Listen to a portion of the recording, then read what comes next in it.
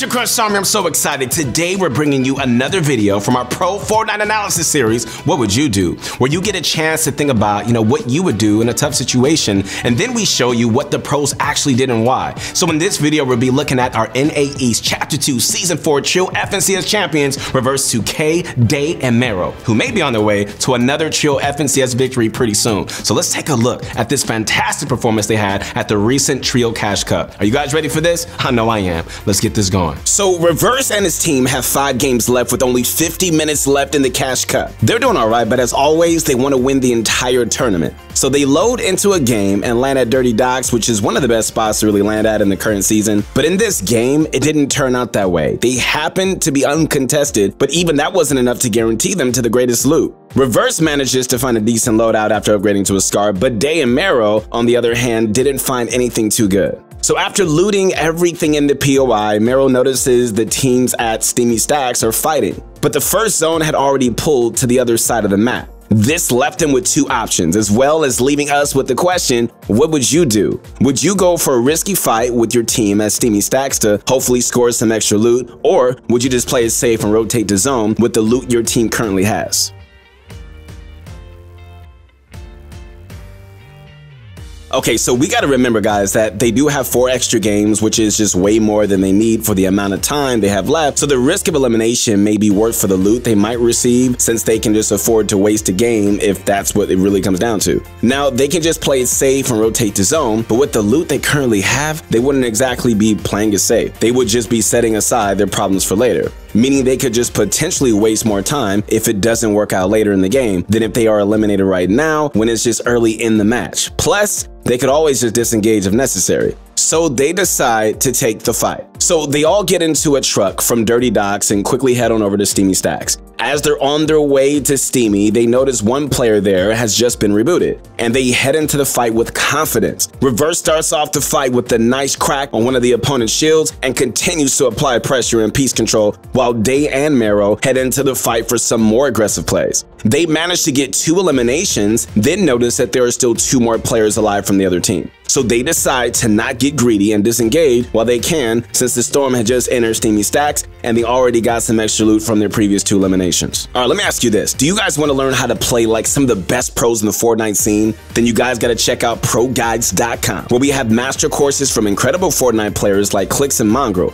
Mongrel and Clix themselves, guys, will walk you through what makes them so good at Fortnite and how you can play just like them to win more games. So after leaving Steamy Stacks and safely making it to the safe zone, they begin rotating to the next circle. After a while of running, they find themselves heading towards a huge fight full of multiple teams and bony burbs, leaving us with the question, what would you do? Like, would you head into the fight with your good loot and just try to get some extra points, or would you play it safe and rotate around the fight to play for the end game?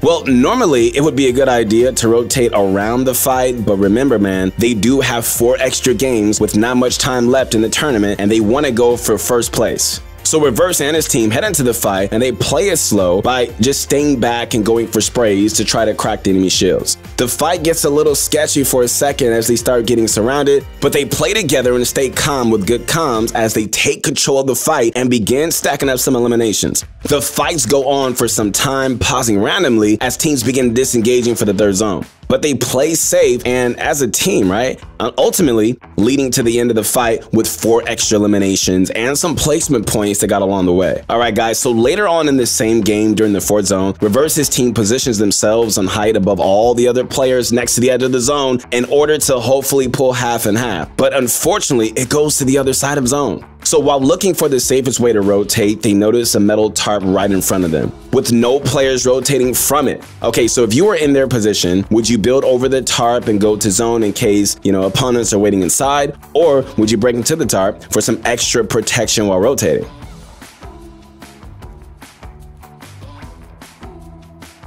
All right, so the answer here, and I mean like right here, is to break through the tarp for some extra protection. And I know that doesn't sound very safe, but now that it's getting into the end game, they need to be saving as many materials as possible. And using previously built tarps is just a very smart way to do exactly that. So the guys drop down to low ground, they build to the tarp, and quickly break their way into it. They somehow get extremely lucky, man, and they find loads of extra materials and loot that they very much needed. Also, as a quick note in case you guys ever just find yourselves in a similar situation, it would have been a lot safer if they shot a couple of walls of the tarp before building to it. This way they could see if there were any enemies inside that could possibly eliminate them before getting too close. Either way though, like, it was just a great play and they got a lot more from the tarp than expected. Once they get into half and half, they base up on low ground and attempt to make a play on the enemy base that's next to them. They claim their opponent's wall, they go for some shots, and unfortunately, Mero takes some heavy hits and goes down. Okay, so if you're in this situation, what would you do?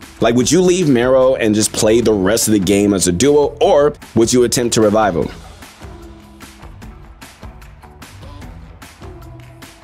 Reverse decides to quickly close the edits and just throw Mero into their own base to revive him while Deyy tries to fight off the enemy team. It was looking good as he started reviving Mero, but it didn't really work out the way they hoped. A third-party team sprayed Deyy from behind while he was fighting and took him out. Reverse tried to get Deyy to revive him after recessing Mero, but it was just too risky since the third-party team pushed him to finish off Deyy and grab his loot. So, was the play to revive Mero worth it? Yes, since Mero did have a legendary RPG as well as more materials than Deyy had. Also, they did end up maxing out their materials as well as getting some extra heals from Deyy and eliminated opponent's loot pile that came from fighting off the team that pushed. So even with all of this, man, it still would have been nice to have Deyy alive with them after the rest. But, you know, it was just a good day since it would have worked out perfectly if there wasn't a third party there to beam Deyy in the back. Just make sure you guys are being careful, man, while going for in-game plays on nearby teams. It could get very hectic very, very fast, just like it did here for Reverse's trio. All right, Push Your Crunch Army, it's time for the question of the day. Today, we want to know, who are your favorite Fortnite pros? Let us know in the comments down below because you already know we check out every single one. So Reverse and Mero continue playing out the end game together and do very well. But around the third moving zone, Reverse begins running out of mats fast, and he spots a downed enemy on low ground beneath him. If you were in Reverse's situation, like considering the amount of materials he has, what would you do? Would you just drop to low ground and finish off the enemy for their materials, or would you play safe and stay with Mero?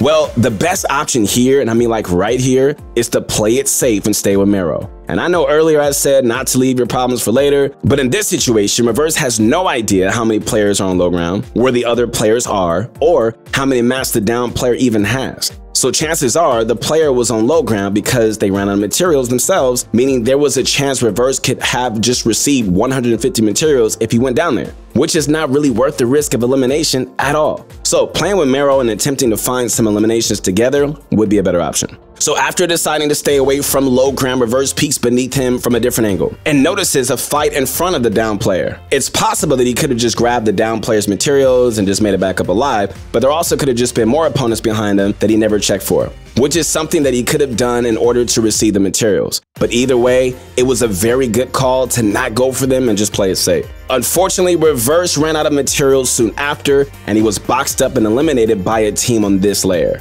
I really wouldn't blame him, you know, for not going for the down player's mats. Instead, this could have been prevented if he stayed next to Mero and away from the enemy walls. But it's not always easy to think of things like this in a tough game situation. So after Reverse was eliminated, the rest of the game was all up to Mero. He found himself an elimination that refreshed a little bit of his mats. And he still had the golden RPG from earlier that he had when Reverse revived him. There really wasn't too many players left alive, and after, you know, getting the refresh, he pops a pepper and he notices a couple other opponents next to him fighting for height. This leaves him with two options. And our last question of the video, like, what would you do here? Would you just crank up for height, or would you drop down to avoid fighting?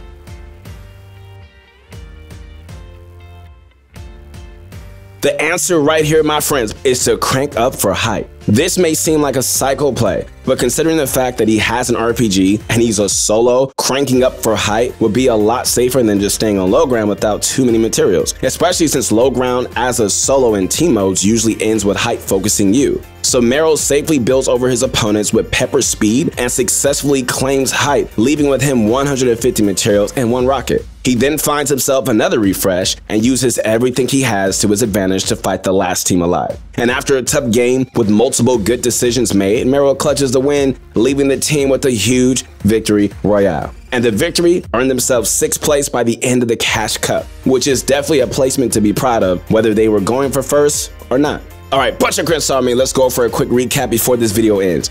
Don't be afraid to take any aggressive play opportunities if you need some extra loot, or even if you're just going for a big point game. This can definitely give you guys the point boost that you're looking for at plate safe, and it's very much worth it if you can afford a wasted game. Also, old enemy tarps can be used to give you extra protection during rotation without using too many mats, and even give you some extra loot along the way. And don't forget guys, if possible, throw your down teammates into a base for just a quick revive attempt. That teammate could just go on to clutch the win for you, you never know. Another thing to remember, man, is don't risk just going for random materials on low ground if you don't have any information, especially not without your teammates. And lastly, to find yourself next to hide as a solo, it might be worth just cranking up for it. As long as your opponents aren't already there, hey, it can earn you the win. So putting yourself in the shoes of a pro is an incredible exercise, and it can really teach you a lot about how the pros play. And I really hope today's video really helped you guys out to learn how to deal with tough situations similar to the ones that we just talked about. Listen, I believe in you guys, and don't let anything stop you. You gotta keep going. Persevere, man. Make it across that finish line. If you guys like the video, or subscribe to the channel, and make sure to connect with me on my Instagram at YourMotivationGuy. Keep going. I'll see you soon.